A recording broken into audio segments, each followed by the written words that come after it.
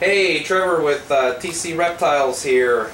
I wanted to shoot a quick video here, probably be a little bit of a short one, but that's alright. This is a het ghost female that should be the next female that's going to give us some eggs. I believe I counted 6 or 7 of them in there, so we should be good to go on that.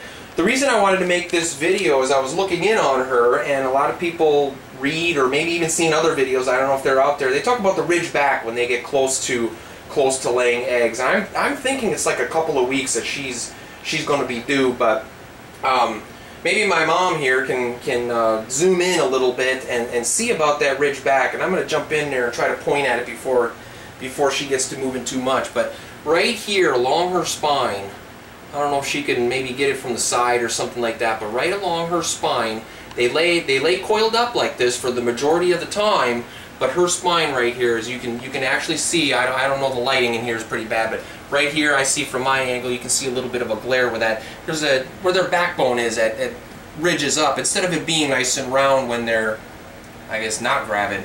The other thing that I wanted to say is she is a het ghost. She always was a little lighter, because as you know as well as I do, is hets look normal, they're just carrying the gene, but she is a little lighter, but she's actually lightening up. She lightens up almost every time I see her. She's a fairly light snake, but of course everybody knows what a normal looks like.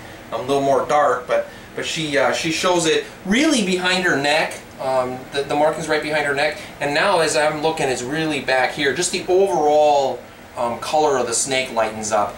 The other thing that I wanted to touch on is how she's stretching. You can definitely tell that she's a big girl. Now, of course, she's crossed right here, but the eggs is probably start right here and go all the way around, and I think they probably stop. And I'm thinking that there was about 6 eggs in her. So, like I said, I just want to shoot a quick video, show you guys what that ridgeback looks like, something to look for when your females are getting close to laying their eggs. I hope you guys are doing as well this year as I am. I got a couple of other things happening, so we'll just keep making videos. Please stay tuned. We'll see you next time. Thank you.